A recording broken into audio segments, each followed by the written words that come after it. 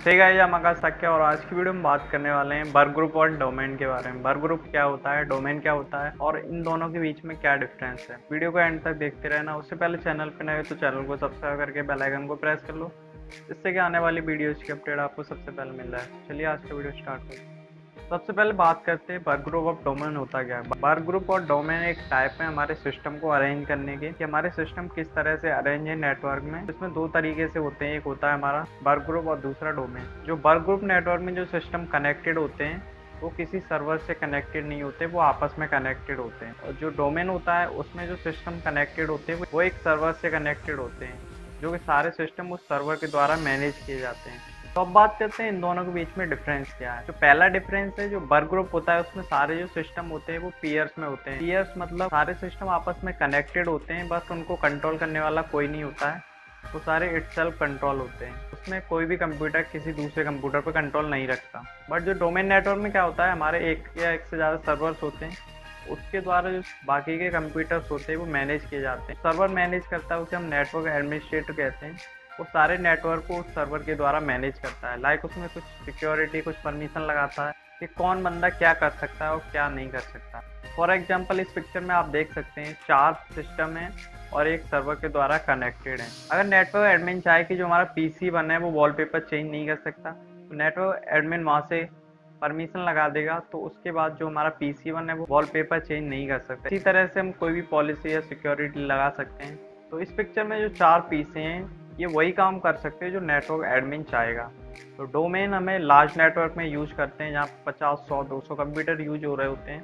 वहाँ पे एक नेटवर्क एडमिन होता है, वही सारे कंप्यूटर्स को मैनेज करता है। जैसे कि कोई ऑर्गेनाइजेशन है, उसमें 100 कंप्यूटर लगे हुए हैं, तो उसमें एक या एक से ज़्यादा सर्वर्स होते हैं और उसके लिए नेटवर्क एडमिन हायर किया जाता है। वो सारे कंप्यूटर्स को मैनेज करता है, लाइक उन पर क्या क्या सिक्योरिटीज़, क्या क्या पॉलिसी लगानी है, क्या क्या रेस्ट्रिक्शन लगानी है, ये सारे काम नेटवर्क एडमिन करता है डोमेन में। सेकेंड डिफरेंस है वो वर्क ग्रुप में क्या होता है ना, ईच कंप्यूटर है सेटअप यूजर अकाउंट, मतलब जिस कंप्यूटर में हमें लॉगिन करना है उसमें हमारा अकाउंट होना चाहिए, अदरवाइज इसमें हम लॉगिन नहीं कर सकते। अकाउंट मतलब उसमें हमारा यूजर बना होना चाहिए। फॉर एग्जांपल मेरा यूजर है आकाश शाक्या, तो जिस सिस्टम में हमारा आकाश शाक्या यूजर नेम बना होगा हम उसी में लॉगिन कर सकते हैं, किसी दूसरे के में लॉगिन नहीं कर सकते। बट डोमेन में क्या होता है ना, जितने भी यूजर होते हैं वो सर्वर पे बनते हैं। जो सर्वर पे बनने के कारण हम उस नेटवर्क में किसी भी सिस्टम पे बैठ के उसमें हम यूजर नेम पासवर्ड डाल के उसको एक्सेस कर सकते हैं। नेक्स्ट डिफरेंस है वो है कि हम जो वर्क ग्रुप है उसमें हम ज़्यादा से ज़्यादा 20 कंप्यूटर कनेक्ट कर सकते हैं, और जो डोमेन में है उसमें हम हज़ारों कंप्यूटर एक सर्वर से कनेक्ट कर सकते हैं।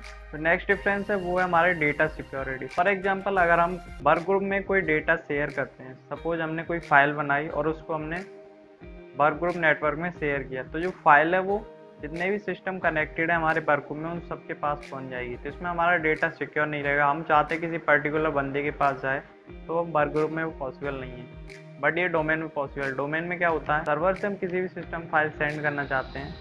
फॉर एग्जाम्पल हम सर्वर है उससे हम PC 1 में फाइल शेयर करना चाहते हैं, तो हम वो फाइल PC 1 में ही जाएगी, PC 2, 3 को पता भी नहीं चलेगा कोई फाइल भी है। तो ये बेनिफिट होता है डेटा सिक्योरिटी का। और नेक्स्ट डिफरेंस होता है अगर हमने कोई वर्क ग्रुप में कोई काम किया तो हम जो डेटा सेव करेंगे वो हमारा उसी सिस्टम में रहेगा। तो अगर हम नेक्स्ट डे आते हैं और दूसरे सिस्टम पे बैठते हैं तो जो डेटा है वो हमें उस सिस्टम से फिर से कॉपी करके उस सिस्टम में लाना हो, उसके बाद काम कर पाएंगे। बट जो डोमेन में क्या होता है ना, जो भी हम काम करते हैं वो उस सारे कंप्यूटर्स का डेटा सर्वर पे स्टोर होता है। तो उससे बेनिफिट क्या होता है, हम किसी भी सिस्टम पे बैठ जाएँ डोमेन में, उस पर अपना लॉगिन करने के बाद हमारा जो डेटा है वो सर्वर से ऑटोमेटिक सिंक हो जाएगा।